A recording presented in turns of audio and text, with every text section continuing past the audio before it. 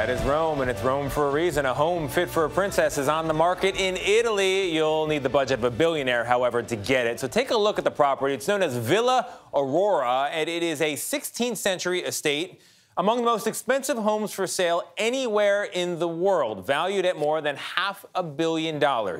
It did, however, fail at auction yesterday. Not sure why. The home comes with rare masterpieces from the art world and so many rooms that the current owner does not even bother to count them. What are you going to do? It's got the makings of a fairy tale. A real-life prince meets a woman from Texas, makes her a princess, and gives her this historic villa that's virtually exploding with art. All of it priceless. Well, almost priceless. A 16th century Roman villa will soon be on the market, and the American heiress that owns it is hoping it'll be bought by Jeff Bezos or Elon Musk. The Villa Aurora, home to sculptures by Michelangelo, a mural by Caravaggio, and letters handwritten by Marie Antoinette, has an asking price of $545 million. One of the most important aspects of this building is an art history nerd's dream. Villa Aurora houses the only wall mural in existence by the renowned late Renaissance painter Caravaggio.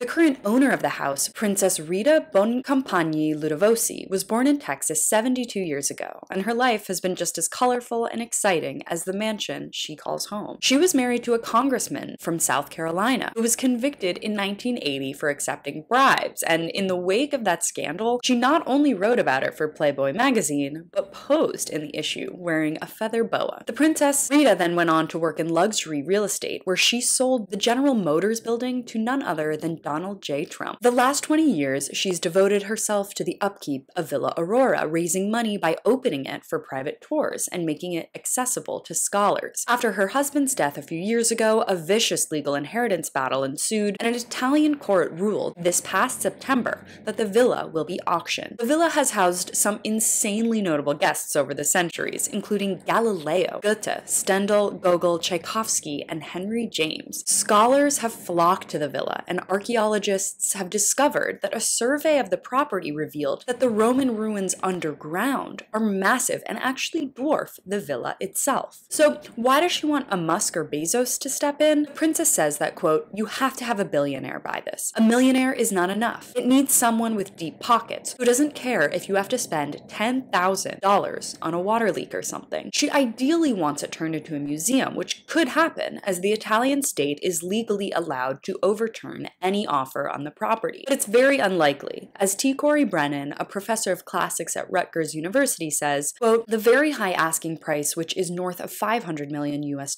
really makes it impossible for the Italian state to match an offer and buy it. Here's hoping whoever is lucky enough to purchase the villa will share the princess's dream of keeping it open and accessible to the public." Thanks so much for watching. You can follow me on all platforms at Caro Johnson 917.